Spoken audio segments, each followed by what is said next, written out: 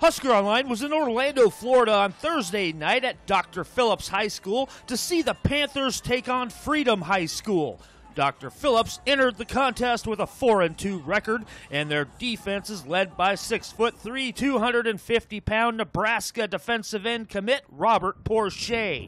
The Panthers started the night off slow, but dominated the 1-5 Patriots, winning 38-0. I feel pretty good. I think we did good as a team. We were slow in the first half, first quarter, second quarter, but we came out with the win. So I think we did good for our senior night. It was a good game. What do you think? Why do you think you kind of started off a little slow? I mean, what was it? Practice. We were this whole week we've been goofing around, just having fun, not really focused.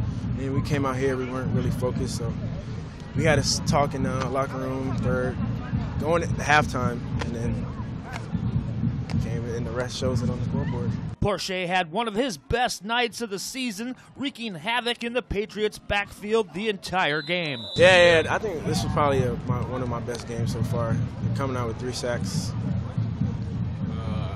4 tackles, I think. So it was good. I'm happy for it. And he also came up with a big interception. The interception, yeah. I just pinched through the B gap. Outside linebacker came, hit the quarterback. As he hit it, he threw. So I just had my hands up. He tipped it, caught it, got tripped. So, your teammates give you a hard time for not scoring on that? Yeah, and they gave me a hard time when I picked up the punt.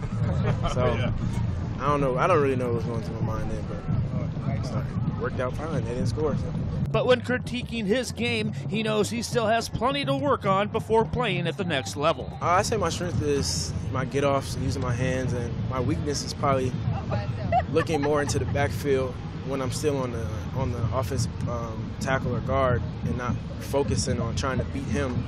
I'm just too focused on trying to see where the quarterback is and just get a sack or just find out where he is. So I'm very eager to get sacked because I'm 3 away from tying the record and 4 away from breaking the sack record. So I'm just trying to get as many sacks as I can. Like Robert just said, he's knocking on the door of the Dr. Phillips career sack record of 25.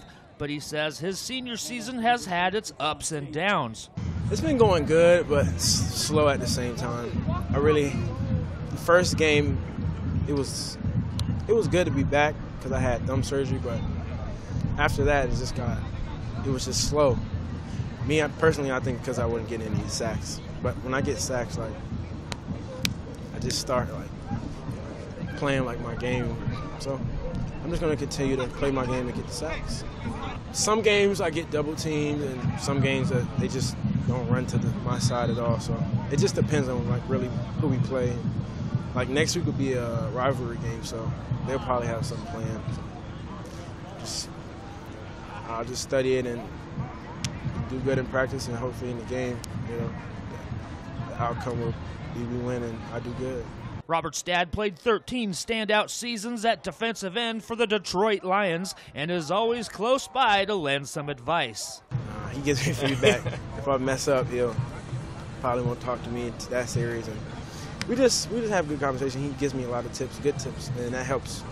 That carries over into my game. So I really like having him on the field, teaching me and helping me. So I like it. It's good.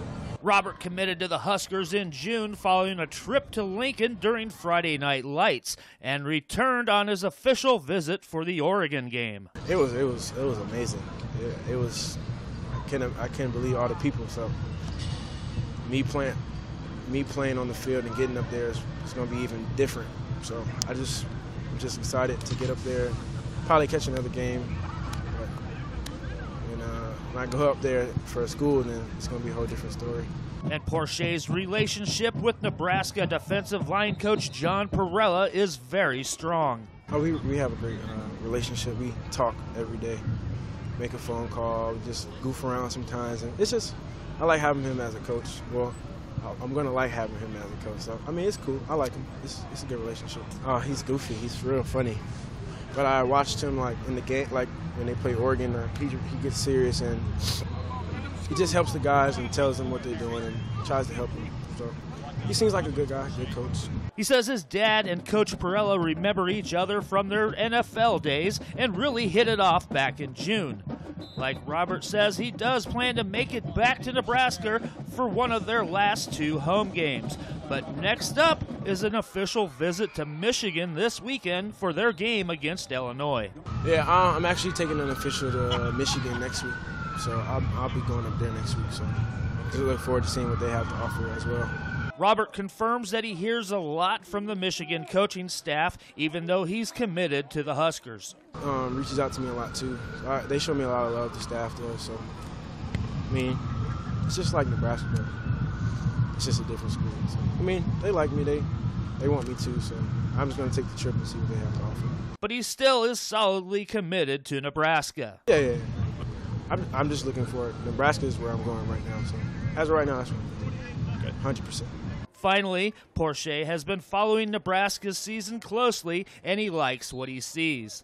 They're doing really good. I'm happy for them, and I'm supporting them, and I watch every game, and I just can't wait to get up there, get on the field and play. So they're doing real good. Reporting from Orlando, Florida, for Nate Klaus, I'm Greg Peterson for HuskerOnline.com.